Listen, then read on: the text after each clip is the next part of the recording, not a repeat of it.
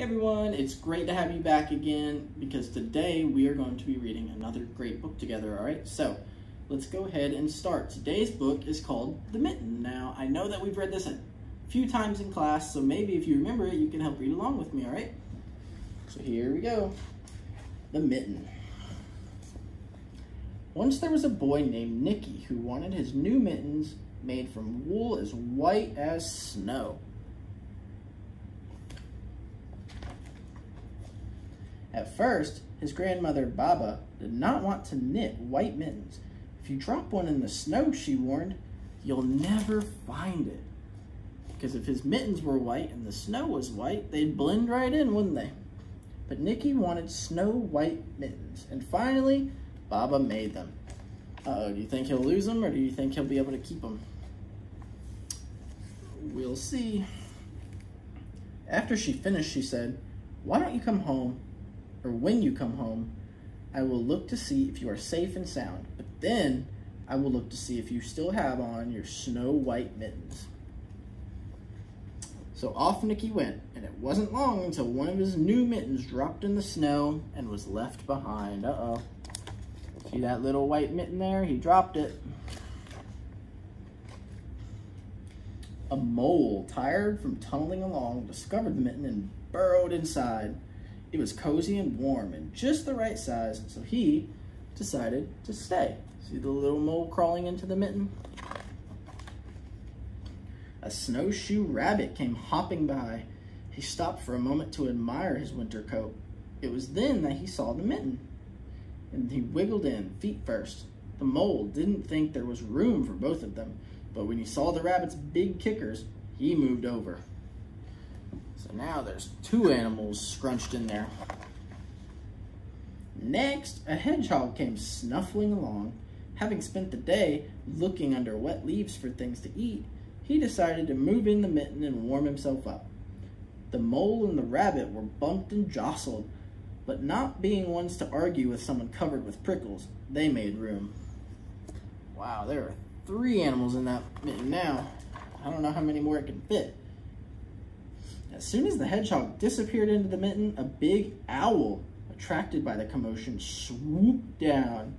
When he decided to move in also, the mole, the rabbit, and the hedgehog grumbled. But when they saw the owl's glinty talons, they quickly let him in. So the talons are those big claws on the bottom of his feet. They don't want to mess with that owl, so they let him in. Up through the snow appeared a badger. He eyed the mitten and began to climb in.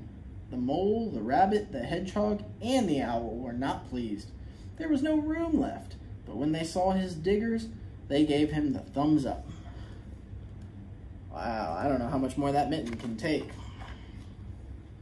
It started snowing, but the animals were snug in the mitten. A waft of warm steam rose in the air, and a fox trotting by stopped to investigate.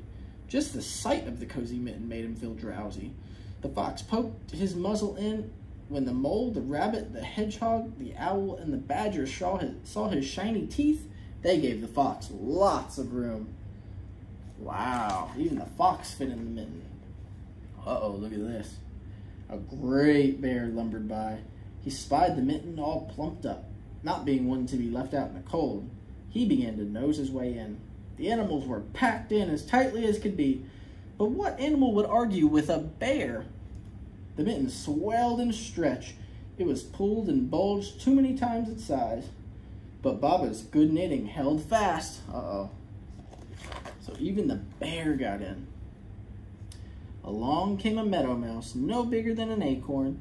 She wiggled into the one space that was left and made herself comfortable at the top of the great bear's nose. See the little mouse on his nose? I wonder what's going to happen next. Uh-oh. The bear, tickled by the mouse's whiskers, gave an enormous sneeze. Achoo! The force of the sneeze shot the mitten up into the sky and scattered all the animals in different directions. Wow, one little sneeze blew them all over the place. On his way home, Nicky saw a white shape in the distance. It was the lost mitten silhouetted against the blue sky. So look, the mitten floated all the way through the sky, right back to Nicky. He got lucky, didn't he? As he ran to catch his snow-white mitten, he saw Baba's face in the window. First, she looked to see if he was safe and sound, and then she saw that he still had his new mittens. I bet she was happy, don't you think? All right, and there she is, taking the mittens off of him now that he's nice and safe at home.